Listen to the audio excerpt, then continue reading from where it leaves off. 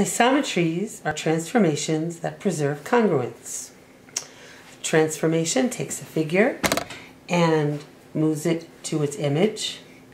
Some transformations produce congruent figures, some don't. Isometries preserve congruence. The three isometries we are studying are reflections, rotations, and translations. The first isometry we're looking at is a reflection, and this is a reflection of this triangle, triangle ABC, over the y-axis. A reflection takes a figure and produces a congruent figure as if you had picked it up and flipped it over the line of reflection. Each point will be the same distance away from the y-axis on the other side of the line of reflection, on the other side of the y-axis, than it is here. So C is 2 units to the right of the y-axis, and C prime will be 2 units to the left. B is 4 units to the right on the y-axis, and B prime will be 4 units to the left.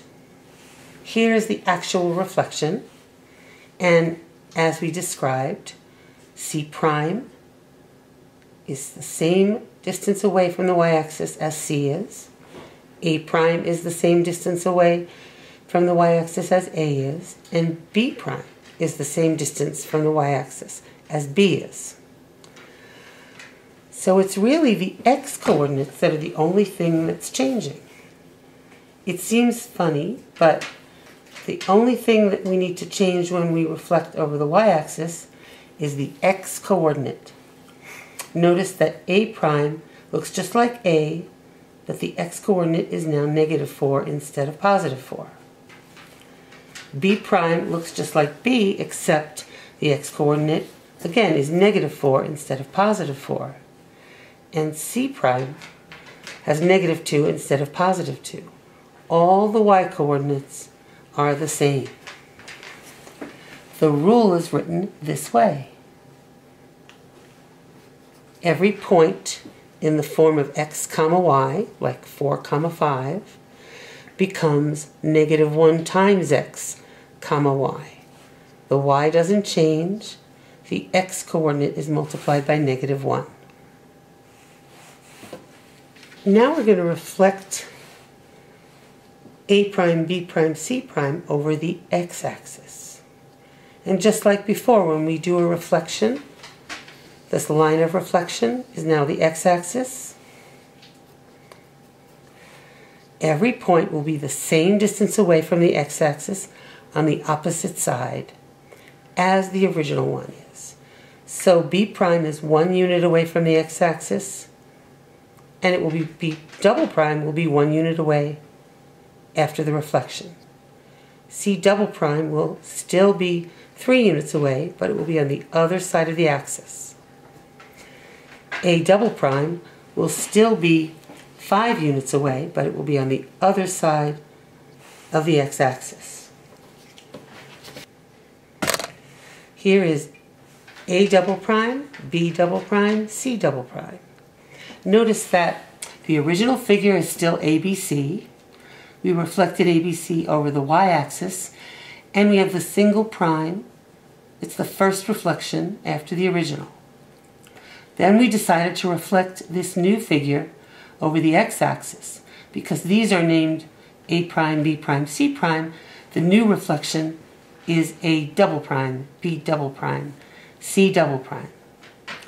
And notice now when we reflect over the x-axis, it's only the y-coordinates that are changing. So x stays -4, but y goes from 5 to -5. In B, the -4s are the same, but +1 goes to -1. And in C, the -2s are the same, but +3 goes to -3. Point C double prime is -2, -3. C prime is -2, +3. So again, we have that funny relationship. When we're reflecting over the x-axis, only the y-coordinate is changed. So any point that starts out with x comma y we'll end up with x comma -1 times y. Okay, the last reflection will be a reflection of triangle DEF over the line y equals x. This reflection works the same way as the others, but it's not as obvious what to do to the coordinates to make sure each point is equidistant from the line of reflection as its image. Notice, however, that E is on the line of reflection, so its image will be itself.